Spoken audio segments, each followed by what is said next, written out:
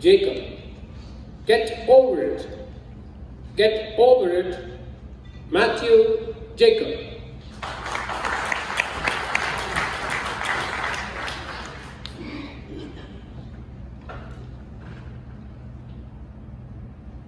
I had a dream at 10 years age of winning an Olympics medal.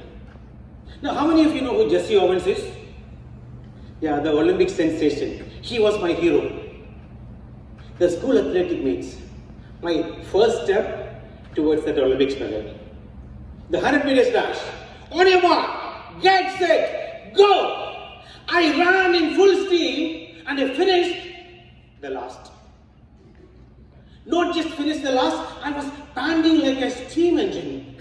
I was out of breath and I collapsed at the finish line. My every attempt to run ended similarly and I realized the harsh truth that I couldn't run. My dream? Well, some of you may know that I haven't won an Olympics medal yet. Contest chair, judges, fellow Toastmasters. I've done many things in life, good and bad. But one thing I never attempted was running.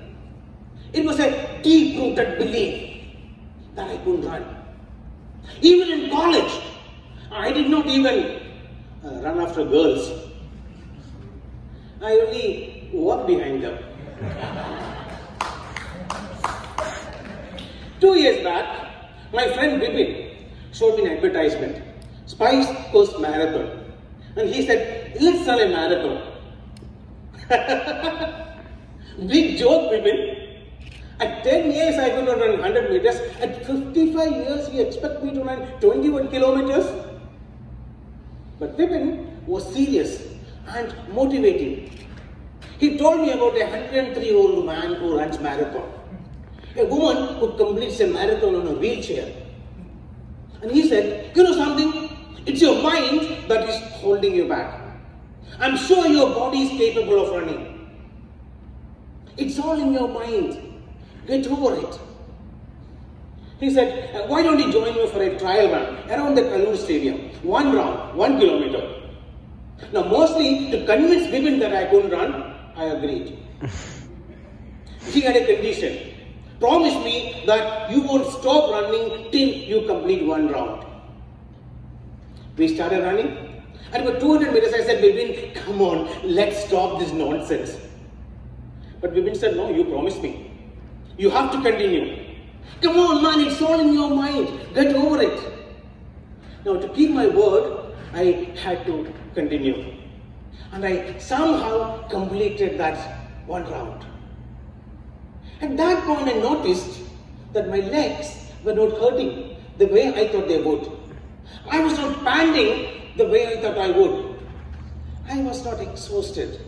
And Vipin said, let's continue. I continued. Another 2 rounds, 3 kilometers. Unbelievable. That was a great awakening. My body could actually do it. It was in my mind. And that day, I got over it. Thanks to Vipin. I registered for the 21 kilometers half marathon. I practiced daily. The day of the marathon, I reached early and I went and stood right in the front. The race started. After 2 minutes, I looked back and I found 2,000 people behind me. You know what a feeling it was? After about 5 minutes, 500 of them were ahead of me. 20 minutes, all 2,000 were ahead of me. 30 minutes, I couldn't find anyone even ahead of me. They all went far ahead and I was running a marathon all alone through those never-ending trails. After running for some time, I started feeling, why am I doing this? And I was about to stop when this most motivating of thoughts occurred to me. I had to complete that course to reach the place where I park my car. I had to continue. I ran, I walked, I crawled, I rolled.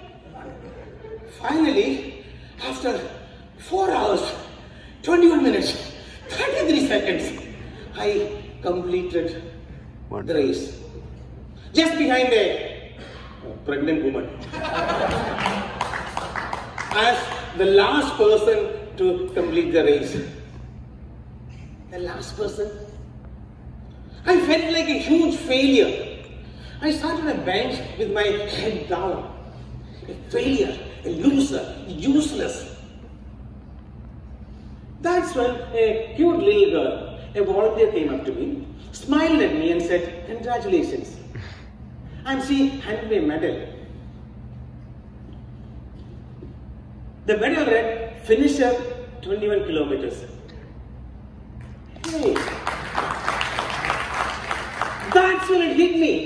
I finished 21 kilometers. I, who could not run 100 meters at 10 years, completed 21 kilometers.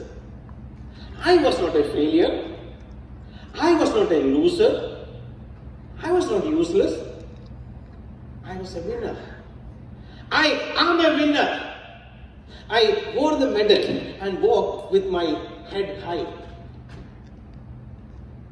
Friends, winning is not about running faster than someone else.